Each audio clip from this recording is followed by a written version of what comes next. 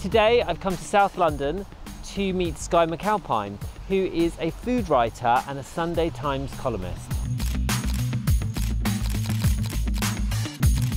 George Northwood is coming over very sweetly to cut my hair, which has not been cut in months.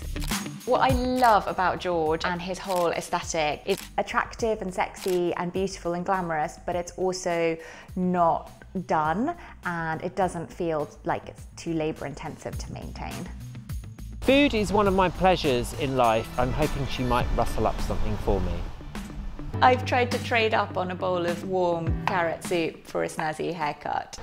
Hi Skye, how are you? It's so good to see you, come on in. Oh my God, I have never seen a spread like this. It's Christmas come early. I had a shoot earlier today, so it's like Christmas. So this is our living room. Oh wow, In a here. piano. Yes. I play. Oh my God, will you play something? But I need my music, I need my music. I will do next time. This is my study. This is where I work and where I write. Is this where you wrote your cookbook? So my last cookbook I wrote mostly from bed. But Perfect, what better place? So I thought, since you've trekked all the way to South London, I'd do supper for us. Carrot soup with a bit of cinnamon, and then I thought I'd make soda bread. Plant-based and quick and easy is great. I just think if you start with really good raw ingredients, you don't need to do very much to them. I'm the same with hairdressing. It's about simple cut, and yeah, let's talk about your hair. My hair hasn't had a haircut since before lockdown, since January. Oh wow. I'm really bad at blow drying and managing it. If there is a magical cut that can kind of make it look like it has a bit of shape and healthy and happy. So that is completely doable, because my approach is about having a good cut that doesn't need lots of maintenance. And no matter what you're doing, it's just going to fall into place and look great. Most women are juggling so many different things in their lifestyle, working, children, and hair. They need a cut that's going to be really easy to manage. Let's have a look. So today, the plan with Skye's hair is to give it a good trim, to keep that length because she likes this longer look. She's going to give it some nice shape around the front, and also we're going to pull it up and slice into it just to give it a little bit of body and movement throughout and make it quite easy, sort of wash and go hair.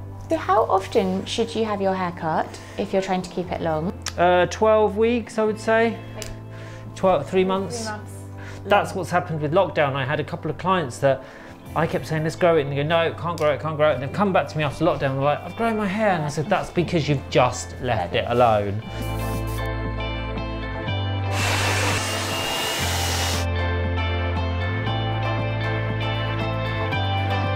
And oh wow, that looks amazing. I swear it looks longer than it did before, even though you've cut it. it's because you've got these shorter bits, you know, these bits that are framing your face here, that's kind of given you like a point of difference between the shape at the front and the length. Oh it's my nice. God, I love it. Thank you so much. I don't know what George has done. He's clearly some kind of like hair magician, and it definitely feels kind of just like more effortless and more relaxed, a bit more dreamy. It's been so much fun. It's been really lovely, like getting to know each other. It's been so nice having him over. It was as great as I expected to meet Skye. She's so wonderful. Her cooking was amazing. An autumnal night with warm bread with butter, I mean, it doesn't get better, does it?